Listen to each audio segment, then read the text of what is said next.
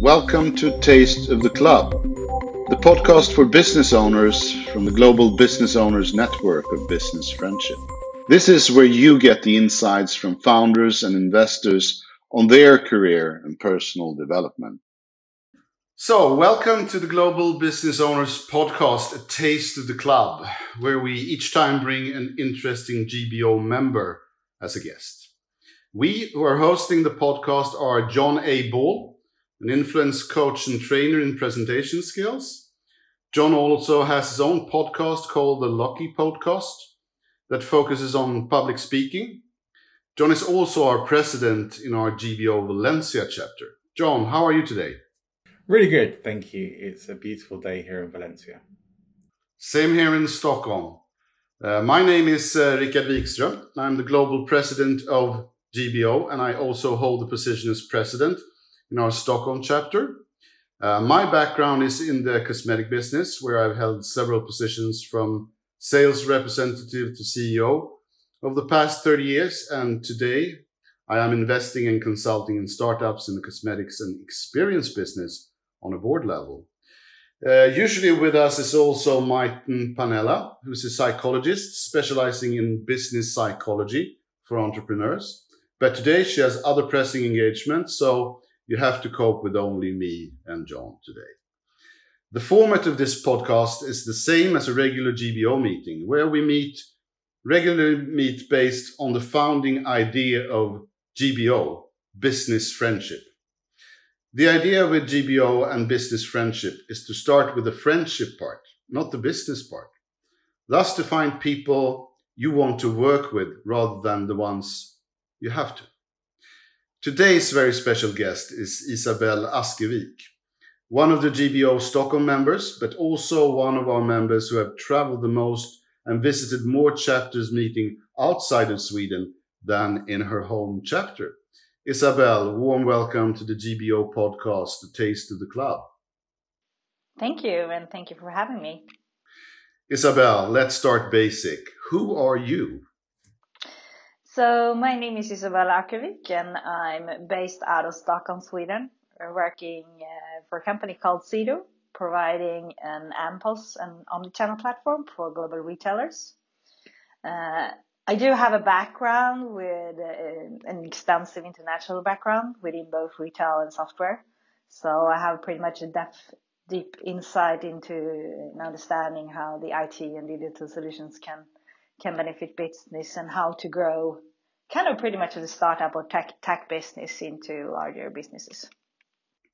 So what is your position today in the company you're working with, and how does your weeks and days pre-corona look like?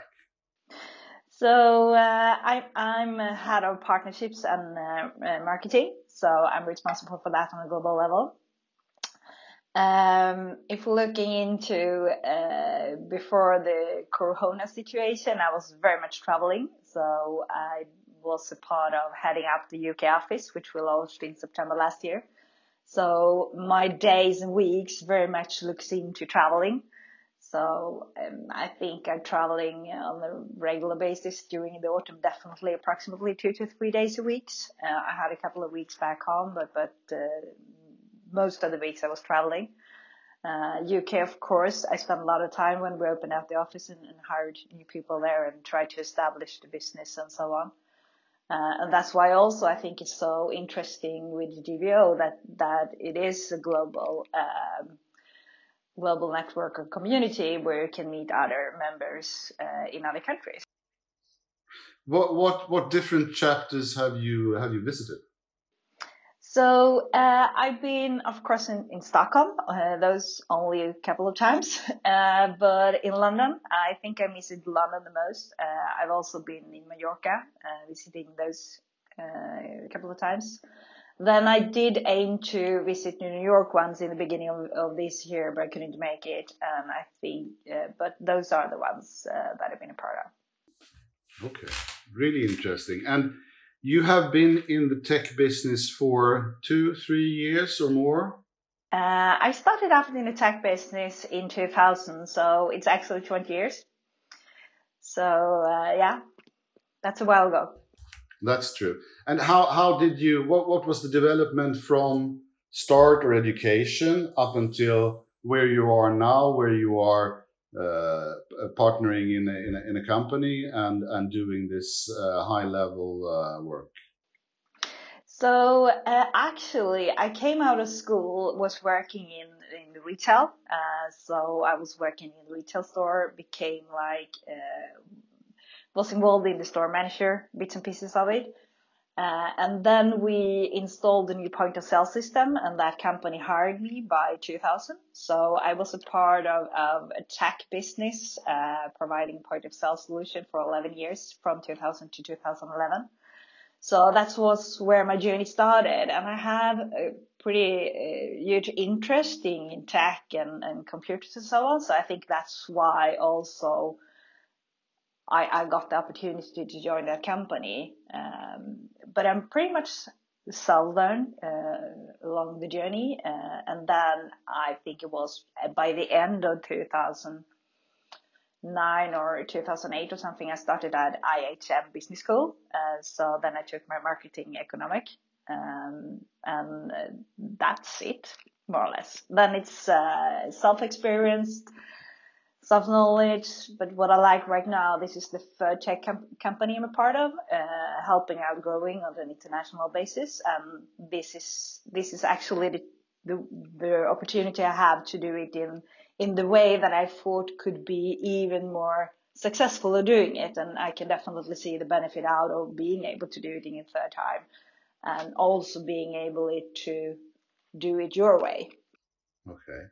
So your educational background is LHS, Life's Hard School. I have to say that. I like the School of Life. Isabell, it's nice to meet you. I don't think we've encountered each other yet in GBO, and I'm sure we will at some point. And certainly, if you're very welcome to come and visit us in Valencia anytime as well. I'd like to ask you what it is about GBO and networking that you like or love and is important to you. There are several things. One thing is definitely that it's global, since I'm traveling so much, so that we have opportunity to meet new people, to learn about new industries and other challenges in countries, and also the friendness which is within the GBO, how everybody's helping each other out and how we can share knowledge and experience and so on. And that's, I think, is a huge advantage. Excellent. And where would you like to go next when you are allowed to travel? What's the first club you'd like to visit outside of your home club? Oh, but I think it would be definitely, New York would be great to visit that one. I'm also happy to go down to Spain to see more countries over there. I mean, we are right now looking into where we're growing the business ourselves, because we're aiming to become a world leading company. So it's a little bit now we try to understand which countries or which markets are mature to grow with a tech solution. Yeah. So a little bit depends on that one, but other ones, I think the Dubai one is pretty interesting. I've been working with Dubai in the past, so I have a pretty good network over there. So it would be interesting to come back to those countries as well. Yeah. What's the state of play in your industry looking like at the moment? Oh, it's challenging, definitely. I mean, retail is suffering a lot at the moment, and since our solution is targeting the non-food retailer, those are definitely the most suffering. But what we can see is the retailer which has done their digital transformation journey, they are suffering less compared to the other ones, because what we do provide is real-time data, and you can see where you have your stock. A lot of stores outside of like Sweden and so on, they are on lockdown, so they are closed. Which means like you have a massive amount of stock in store which you can't get access to. You don't know what you have. So, but the ones that do have real-time data with our solution or similar, they have an easier journey to provide the customer needs. So, but we see, I see lights in the tunnel. We see new opportunities popping up, and we definitely see that things is starting to roll again. So, I'm pretty positive. That's great to hear, Isabell. John and Isabell, have you heard of the concept called Eli 5? No. Eli 5. No. Okay. It's spelled out, explain it like I'm 5 years old. So what I would like you to do, Isabell, since you're in the tech business, for our listeners, in just a few words, explain it to us like we were 5. What is it that your company is actually doing? So what we are doing, we are providing a mobile point of sale solution, which is like the checkout solution that the cashiers in the stores use, or you can use it as a self-checkout solution. If you're going out to store, you can scan your item yourself. But it's not just that. We do have also the unified commerce platform, meaning you connect the online world with the physical world. So independent on which store, or if you are online, you see the same data. You see the accurate stock levels. So you know that if you buy something online and let's say like it should be 5 in the stores, you will actually turn up having that. So you can buy online and pick that up in store, or you can go into store and say, I would like to buy that particular shirt within a certain size, but the size doesn't exist in the store. Then the store staff can see like, yes, but this size does exist in that particular store. Do you like me to order it to send it back to your home, or would you like me to reserve it for you to pick up on your way on your home? So to meet the customer expectation, because you as a customer, you would like to go there, you would like to buy the item.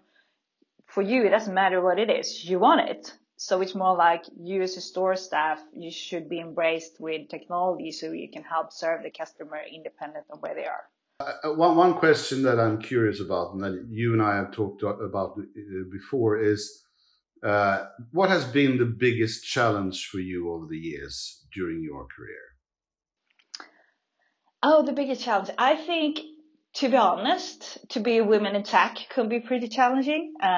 Definitely if looking back in the past from the beginning of the 20s, it wasn't, the market wasn't so mature to have to be a woman in tech position. You were pretty much asked a little bit, you needed to have more knowledge compared to other ones. You needed to show that you actually, you know what you're talking about. You needed to be more skilled. You needed to be more experienced. You needed always to prove yourself. It's a lot better today. But if we look 20 years in the past, it was definitely a tricky world. Did you get a lot of... But it's challenging, and I love the challenges. Did you get a lot of mansplaining going on? People explaining things to you you already kind of probably knew better than they did, right? Yes. You needed to. You needed to.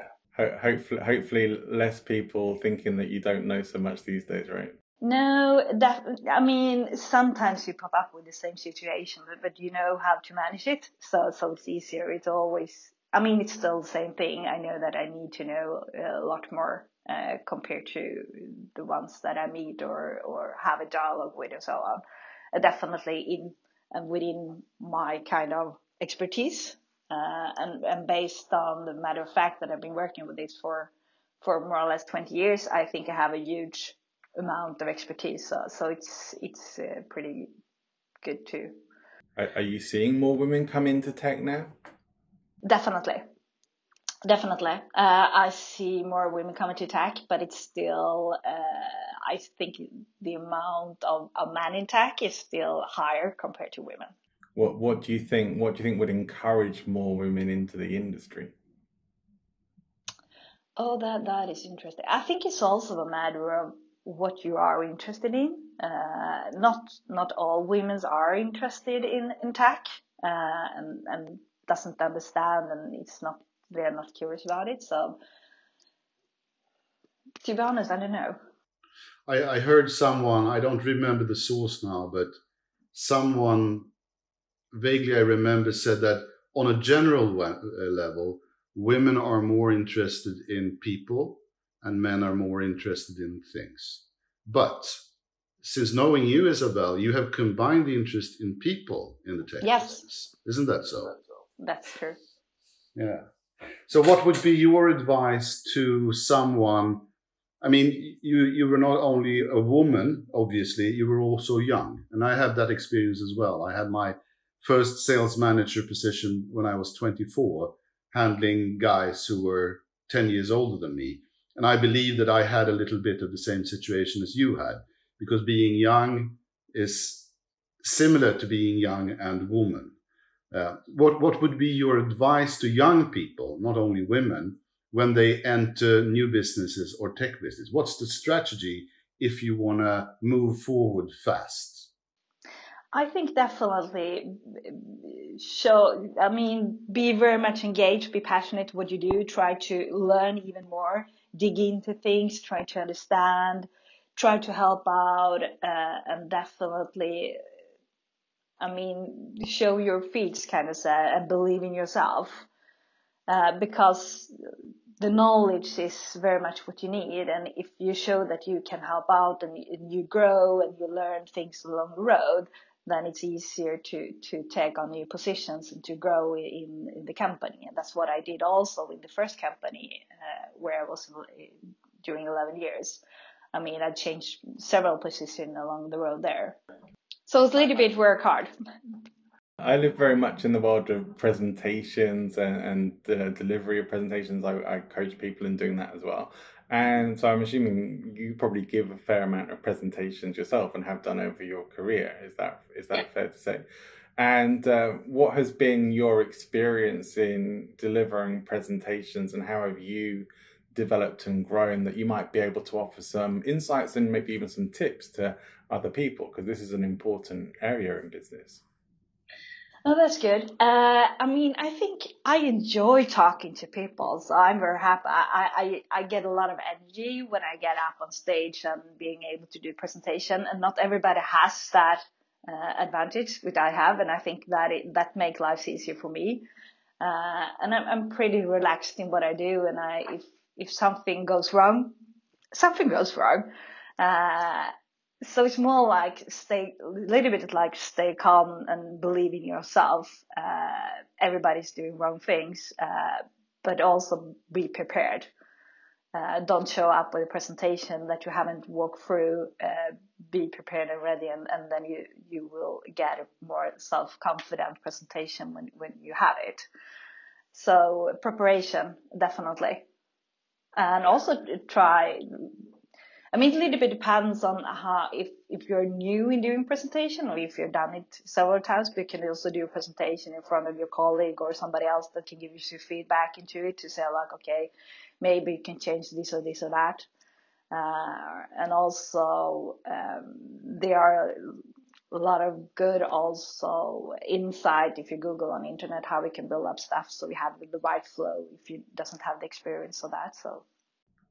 You mentioned that sometimes things go wrong. What kind of things have gone wrong for you? What have been some of your maybe more interesting experiences? Sometimes, that was a good one. I try to think about it. No, but it's typically, if you're going to have a demo or a presentation, it's always the matter of something is going wrong with the technology. Even if you tried it out and prepared everything, it's 99 times out of 100, something goes wrong, So it's more like, okay, it wasn't according to plan. It could be some hardware is not working according to what you expected, or the network is locking down, or whatever happened. But top of mind, unfortunately, I don't have any good one that pops up in my mind. John, it's interesting because Isabell and I earlier talked about this. How do you handle that, John, when you have an extrovert like Isabell or an introvert, believe it or not, as me? I hate public speaking. I do it pretty well, but I hate it. Isabella does it really, really well, and she loves it. How do you handle people? Give us advice from an introvert and an extrovert position. Well, I'm on the introvert side as well, Richard, which for some people might be hard to believe, but I can be a little socially awkward sometimes, just like many. It just means we shit our pants before we go on stage. Well, that certainly used to be the case. I think the main difference is it's probably just easier that extroverts are just a little less inhibited And that really is the only difference, that the introverts are going to have to work a little bit harder to get to that stage, because you can and you will. Of course. And Isabell very rightly mentioned about the energy when you're giving a presentation, which is super important, and we need to have a really good, strong level of energy. It doesn't need to be like really super high, and it doesn't, I mean, if it's too low, people are going to be falling asleep in their seats. So it needs to be like a good energy, but maybe a bit higher than you might naturally have. Pump yourself up a bit, because the energy that you're in is going to be infectious to the people who are listening to you as well. So put yourself in a really good state. You'll more likely get on stage, and remember, you're doing it for them, not for you. You're giving them knowledge. You're sharing information with them. That's the reason you're there, not to make yourself look better. So it doesn't matter really if you make some mistakes, if you mess things up a little bit. When I've done that, early on, I used to think, well, that would screw everything up and would end up falling apart in the presentation. But now, with some experience and practice, you can incorporate that. But I loved that Isabell said that practice is the key as a trainer. Absolutely, that is essential. One of the reasons why so many people are not confident in their presentations is because they wing it, and because they think they can just get up there and speak, and maybe even have an expectation of being able to do it well. And the practice really is critical. That introvert or extrovert, you still need to practice. Yeah, that's true. I mean, I remember I used to be in the cosmetic business. We had sales conference every 6 weeks, with lots of presentations for distributors and customers. And my kids always said to my wife that, "Mommy, why is Daddy talking to himself all the time?" Because I was brushing my teeth, and then I'll say this, then I'll say that, and I'll go on. I was practicing. And that was the way for me to move forward. Because when I do a presentation, I give energy, but I lose it. But you're different, Isabell, aren't you? Yes. How does it work for you? Just I'm bringing this up because I want our listeners to understand there are different strategies. We are different. We can do the same thing on the same good level, but it affects us as persons differently. So how is it for you? No, but I mean, if I do a presentation, of course, I do prepare, I do practice, but I can't write like a full document of this is exactly what you're going to say. I only write bullets, so I do have an understanding of what I'm going to talk about for kind of each of the slides. But then it's more like kind of a feeling. If you're passionate about something, it's easy to talk about it, because then you have the knowledge of it and you feel confidence in what you're talking about as well. But I do love having a speech. I think it's nice. But also afterwards, I do get a lot of energy. And of course, it's a little bit the way it went as well, but also to get the feedback from the audience, try to maybe ask them some questions to interact with the audience also during the speech, and give the energy, which you were talking about as well. I think that is important. One of the biggest differences I found, and this isn't so much to do with presentation, but to do with the introverts and extroverts and the differences around that, is how we recharge, re-energize ourselves. The extroverts have a tendency to want to be more surrounded with people and get their energy from social situations. Introverts prefer a bit more to recharge a bit more privately, to have time by themselves. We have elements of both for sure. But how do you like to relax and recharge, Isabell? And what do you do to maybe let off steam?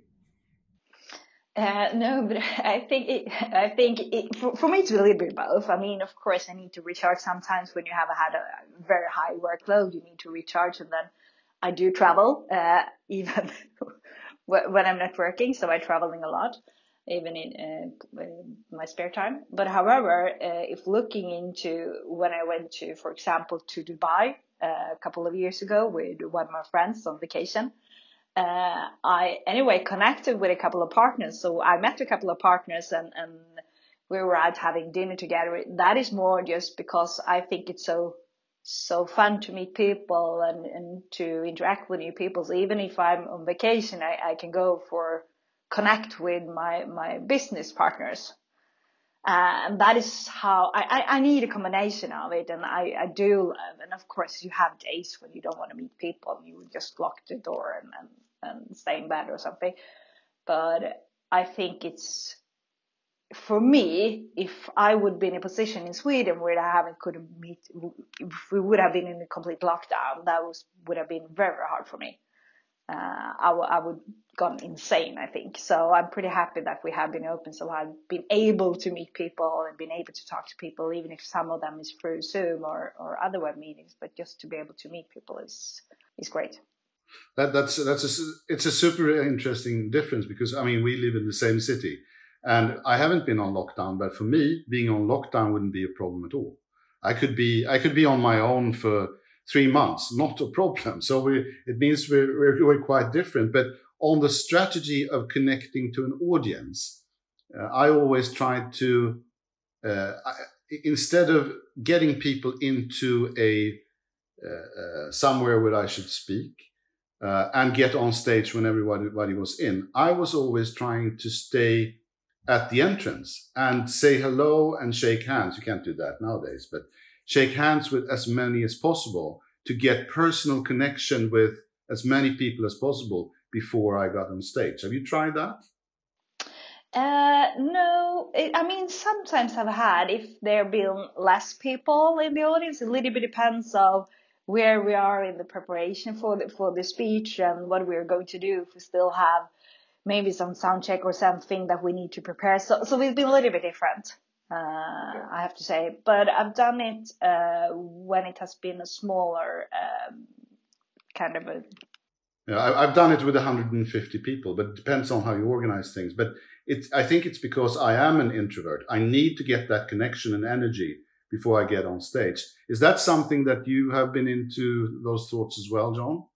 Yeah, absolutely. I think if you have the opportunity, if you're giving any kind of presentation or speech, to mix and mingle with the audience beforehand, then it's going to be really advantageous, because giving any kind of presentation, even something like this, requires some level of connection, some level of empathy going out towards the people who may be watching and listening. So yeah, when you're giving a presentation, particularly if you are feeling like you're connected to some of the people that you're speaking to, you're going to make it that bit more personal. So you're not just reading a presentation or delivering something, you're actually talking to some friends, to some people who you know. And that does make, psychologically for us, a big difference in how we deliver, but also a difference in how the presentations are received. So yeah, I really get what you're saying there. Oh, that's great. Isabell, you mentioned that, oddly enough, though you travel like every second week, 3 to 5 days before Corona and probably after, one of your private interests in life is to travel. So I guess you have the perfect job. But aside from that, on a personal level, if we would ask you the secret skill of Isabell, what is that? The secret skill of Isabell, yes, I do have some interest that might not. I mean, I'm grown up in the northern part of Sweden, so I do love downhill skiing. I haven't done it this year. I didn't have a time before the Corona came. But downhill skiing is definitely one of my favorites. Otherwise, I do also is very much interesting into motorsport, like Formula 1 and so on, even if I don't think it's the same thing anymore, since they did the regulation changes. But I think those are the interests are the one that people doesn't know about me. And also from the past when I've been playing the flute in an orchestra. Okay, so have you done that for long? Is it the side flute? Yes, it's a side flute, but I did it, now I stopped doing it, so it's plus 20 years ago, or if it's 20 years ago I stopped doing it, but I was pretty good at that point in time. Oh, that's interesting. I mean, you slightly remind me of a Finnish flute player on a great level. Do you know which one I'm? What's her name? I'll come back to that. Do you think you might ever return to some musicality, Isabell? I mean, I've also been a dancer. I've been drawing paintings and so on. So I think I do have the creative side of me as well, very much, but I don't have the time for it. Yeah. How do you involve that creative side of yourself in what you do now? Oh, I think it's more like looking into how you can do things differently.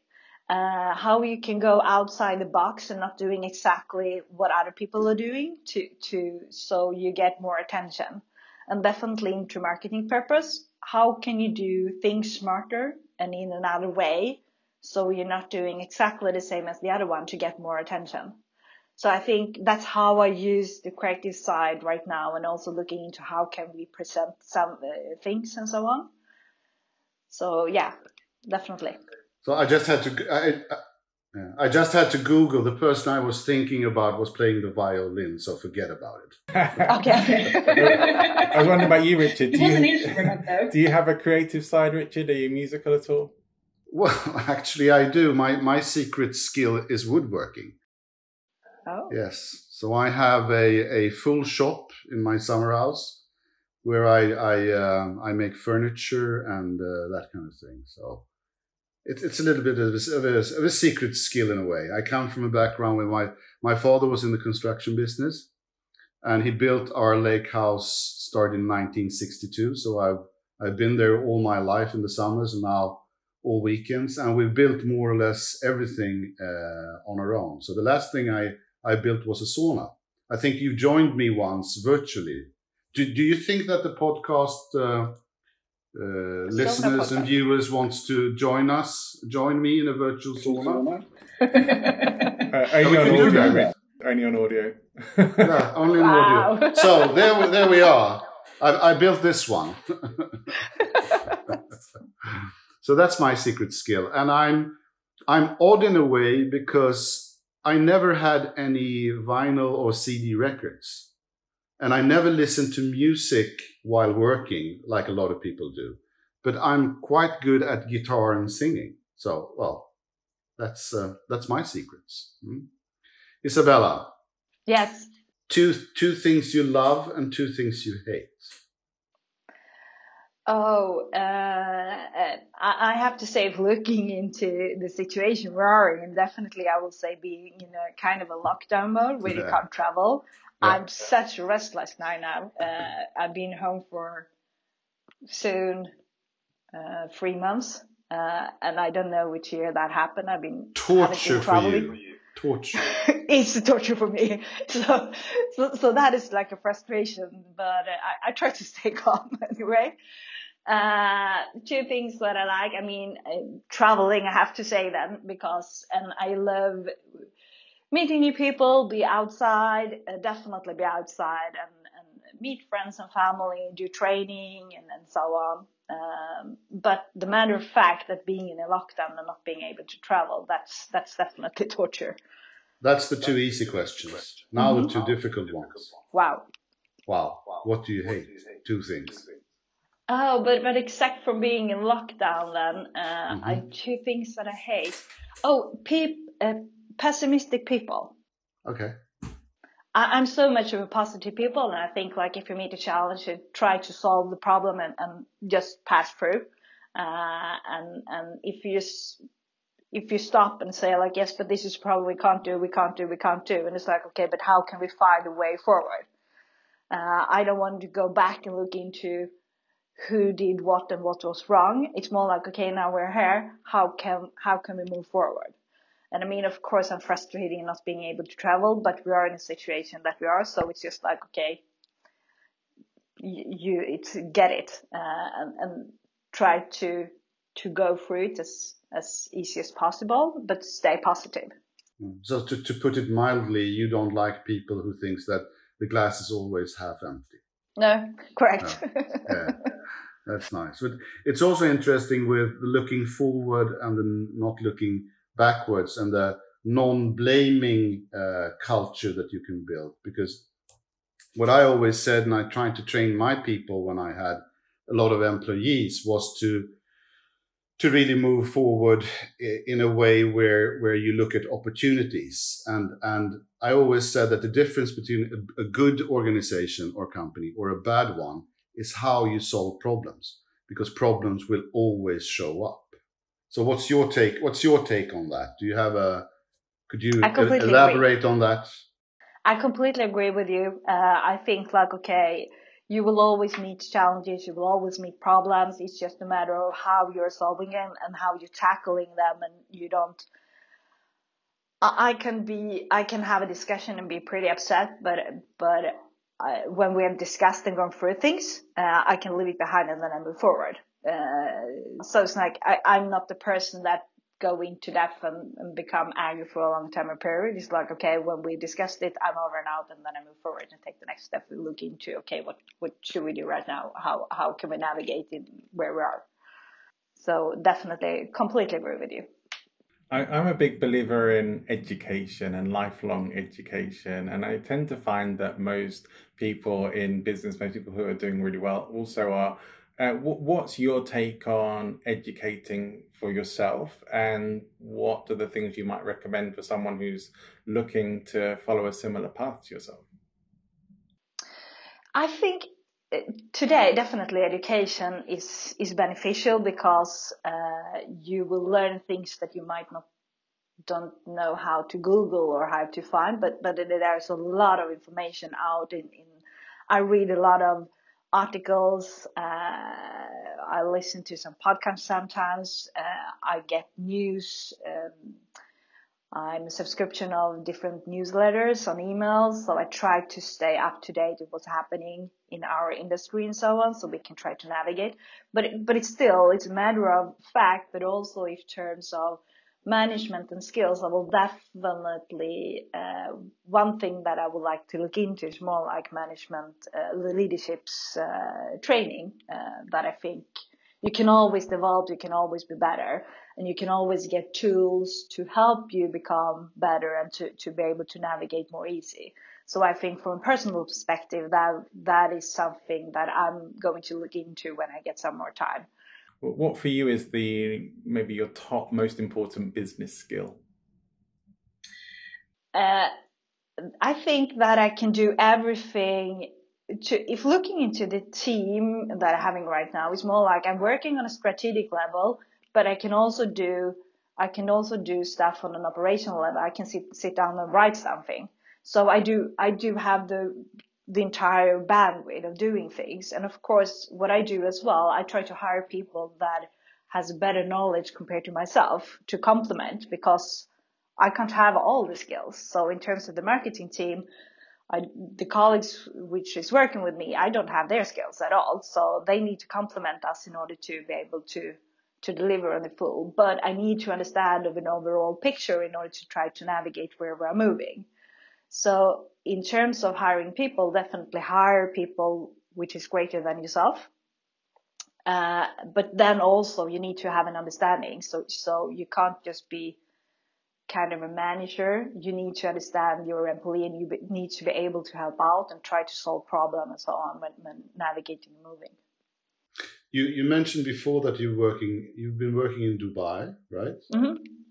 And I know you've been working in the US and the UK, and you're Swedish and you come from the same background as I do.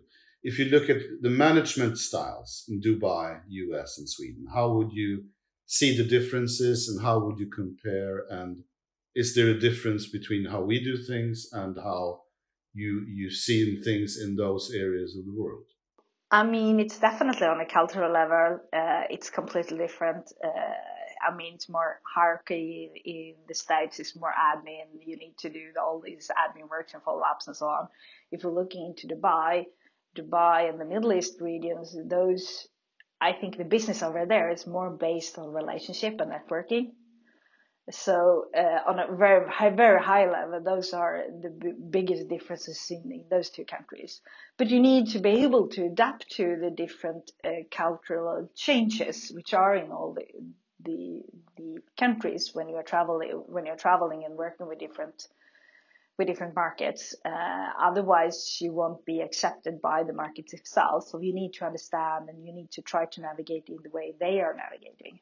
Now, I always said in the selling situation, I've been a distributor for brands in more than 30 countries. And for me, the most important thing has always been to build rapport. I mean, like the way I described it, you say hello to as many people as possible when you do a lecture or you do a presentation. To build rapport, you need to understand where they come from, and then you can adapt to that. Which is because sometimes I feel that it's a little bit from the American side, sometimes also from the Swedish side. It's a lot of inside and out. This is how we do it, and this is how you should do it too. But all business is local. How do you see that?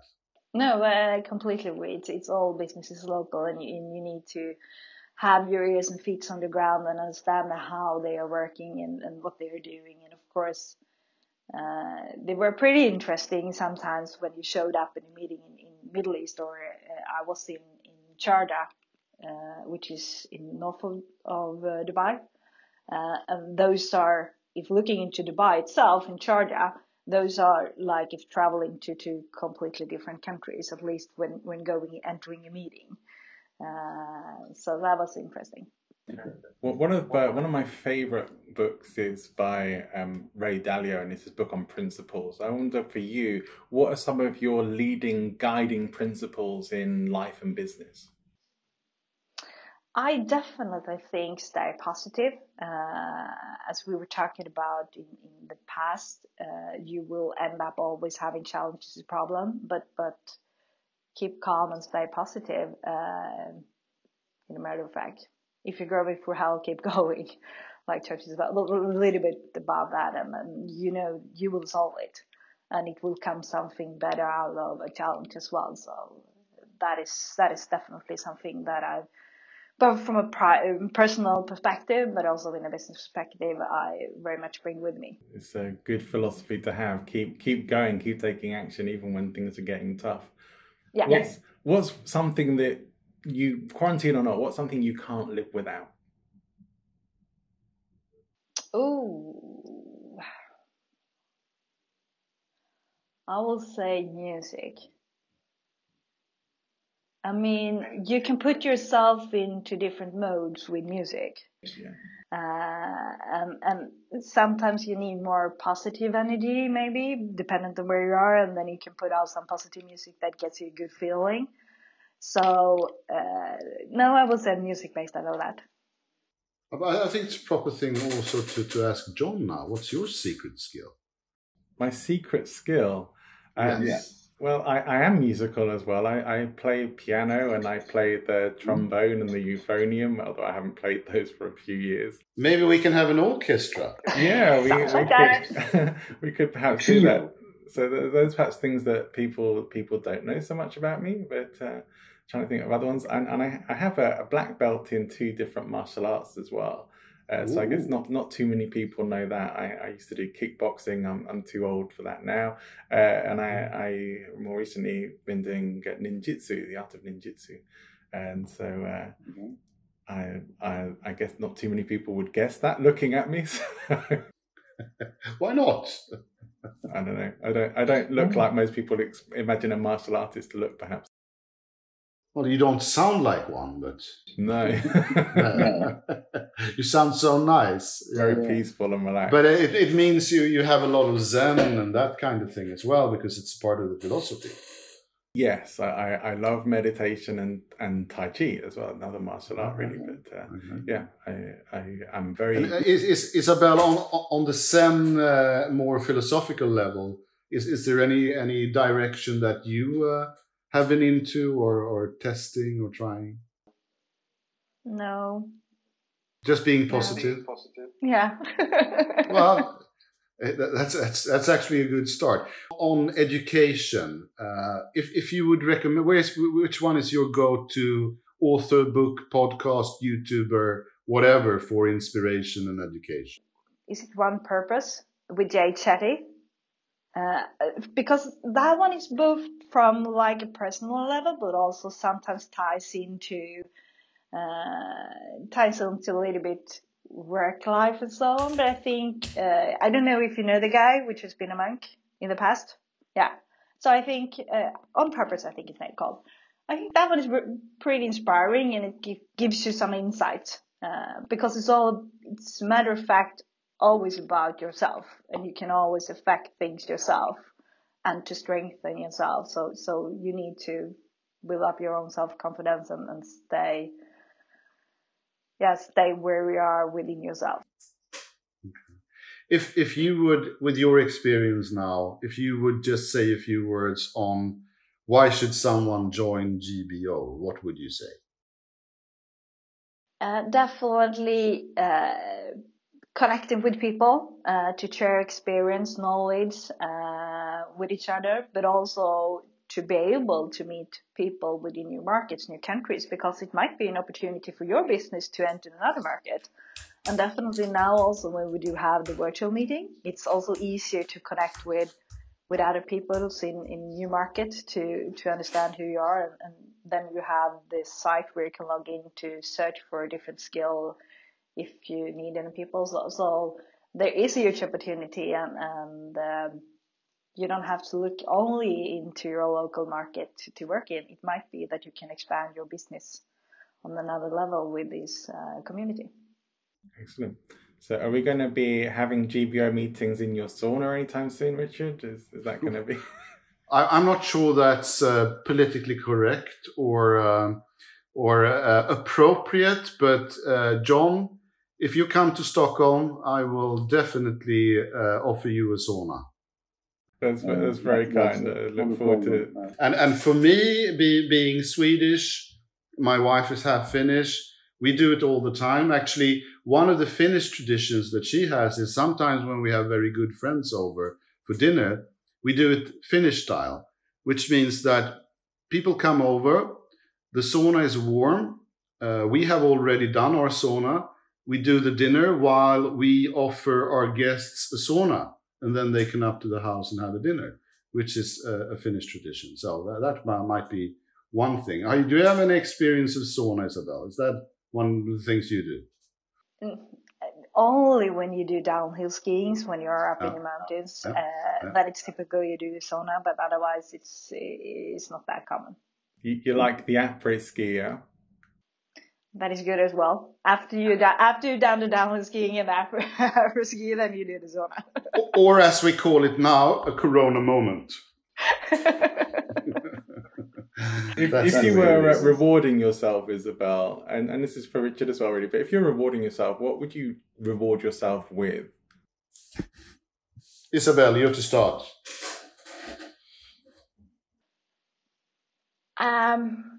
I think the matter of fact, I'm pretty good in engaging people and stay passionate, so I can get people working along with me, and then I'm stay positive. And this is typically a thing that people used to say, you're always smiling. But the matter of fact, that I think that I do that 99% of my time. But it's a little bit by keep happy, stay happy in life. So I think I'm pretty good in trying to see the light out of things. I mean, more along the lines of what would you give yourself if you've done something really well, like set up as a rewarding gift to yourself? Okay. I think maybe buy something nice, or maybe travel somewhere, a trip. I have to say, John, that I had time to think when Isabell was explaining her both ways of looking at the question how to reward yourself. I'm not very good at it. I have to be better, but. I get more rewarded by doing something for someone else, to be honest. So doing something for my kids or for my wife, that's very rewarding for me. For example, I canceled my own birthdays 25 years ago and said I don't want to have any gifts. So I'm an odd person. Wrong question for me. Typically you don't do it because you're just moving on to the next thing to do. So that is the easiest way of doing it. But okay, I will make a promise. I will, up until the next podcast, I will give myself a reward and I will report next time. Is that okay, John? That sounds good to me. That's really great. That's really great. So I think we will be wrapping up. Isabell, it was great to have you with us. Thank you for sharing. And to the audience, John, thank you for being here. Sorry Maitén couldn't be with us, but she had other more pressing engagements. Sometimes it is like that. I mean, she's an entrepreneur. She has to put business first sometimes. So to the audience, if you want to comment or say anything or give us a tip or a lead on who to interview in the podcast, please email podcast@globalbusinessowners.com. And Isabell, thank you. We'll see you guys next time. We will. Thank you too. Thank you for having me. Thank you. Bye. Bye, Ron. Bye-bye. Are you a game changer? A startup founder? A high-impact investor? Entrepreneurial minded? A business owner with a global mindset? Welcome to the world of global business owners. I'm Richard, Global President of GBO. We are a rapidly expanding international business networking club with established chapters in 24 cities and more than 650 members worldwide. Among our esteemed members are many accomplished business owners, which include partners of prodigious law firms, founders of high-tech startups, elite yacht brokers, and experienced investors, to name a few. We created GBO to help people like you facilitate lifelong business friendships, to give leaders a platform to share knowledge, to allow for the open discussion of ideas, and to create business opportunities for GBO members around the world. Experience a different kind of business network. One that doesn't come with strict membership rules or expensive club fees. GBO offers a relaxed social environment that connects people with knowledge, knowledge with ideas, and ideas with opportunities. We invite you to join us in building a significant global business network with the goal to forge a community of 50,000 global members in 500 city chapters all around the world, as GBO becomes a key community in the global business environment. Begin your journey today and join us as an honored guest at one of the next local chapter meetings in your city to experience the spirit and philosophy of GBO. Simply complete the guest request form on our website and one of our dedicated guest managers will be in contact with you to assist you in booking a guest seat and to answer any questions. I hope to see you at the next GBO event. Welcome to GBO. Welkom bij GBO. Bienvenido a GBO. Sveiki atvykę į GBO. Velkommen til GBO. Velkommen by GBO. Välkommen till GBO.